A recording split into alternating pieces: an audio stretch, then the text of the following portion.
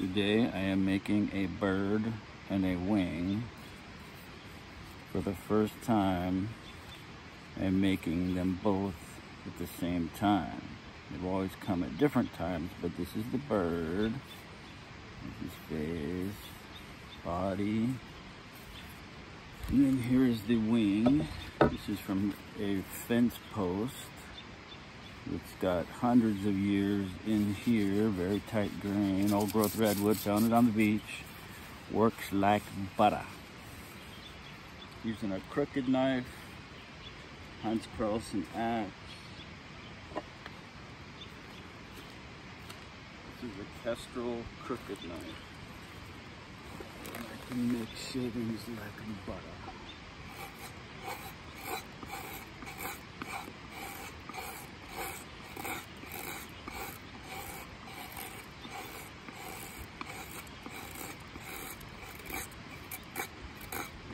Slowly, it will take shape. I carved it with an axe. It was square. I measured it to shape. I saw, I have a bird that is very close to the same size. Let me make a curved wing. So I made it this way. And I thought, yeah, that's kind of cool, but I have another one that's made this way. Ah, there we go. Yeah, now he's flying. So I take away everything. It does not look like a bird wing. Sometimes it carves really easily. Other times it doesn't. When it's really hard to carve, I just stop and go somewhere else. There is no point carving in a place that is not pleasurable to carve, because the whole thing is pleasurable to carve. Right now I'm making a finishing cut with a very hooked blade, but it still makes a nice flat shape. A planing cut.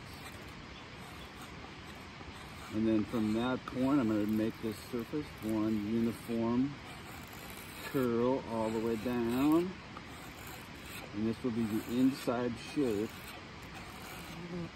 underneath the wing. Right now I'm at Canyon Creek, Ripstein Campground, a place called Dedrick. GTS, Google that shit, look up Dedrick, California.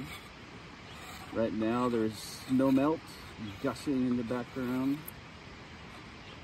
An unrelenting torrent of water rushing down Canyon Creek. Okay, so that's pretty smooth. There's nothing else to take there, so I'm going to flip it around. Look nice. Gives a nice finish. Now I'm going to integrate this one.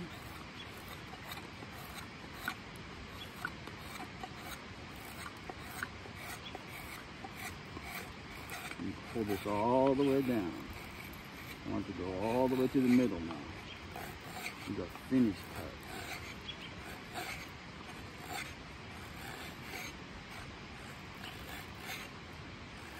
And don't worry, I have a tourniquet right there, in case you are worried about my safety.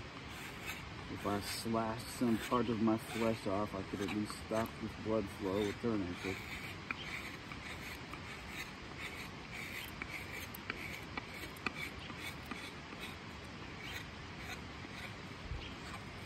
And now that's the underside, pretty well smooth. So now I will go to the outer side. And this will just cut like butter. Look at these chips just fly right off. Cutting like butter.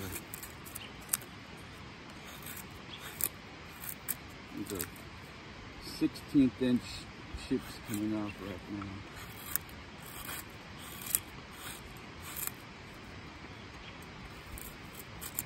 That one was 1/4 inch.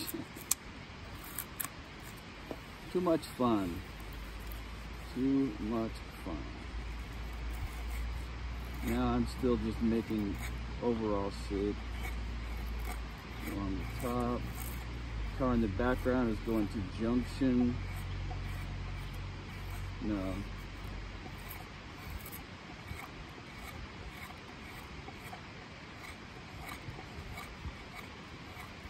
There's a trail, a trailhead for Canyon Creek Lakes. People are going to Canyon Creek Lakes. And from there you can go up, and there's still snow in the mountains. I saw snow yesterday. You could go up to 2 Canyon Creek Lakes. You could go up to Sawtooth Ridge, up and over to Emerald and Sapphire Lakes.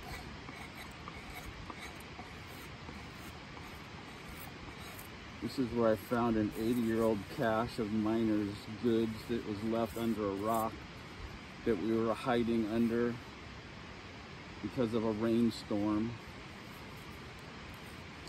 So we took refuge from this rainstorm. No tarps, no nothing. Middle of summer. I found this oilcloth with bear traps, some kind of additive for petroleum product. It said 1926 date on it. And a big old hook that I think was part of the trap. So if you caught something, you wanted to whack it in the head with a hook so it didn't get up to pizza. So you see, I am just whacking away shavings upon shavings. This will take a few hours.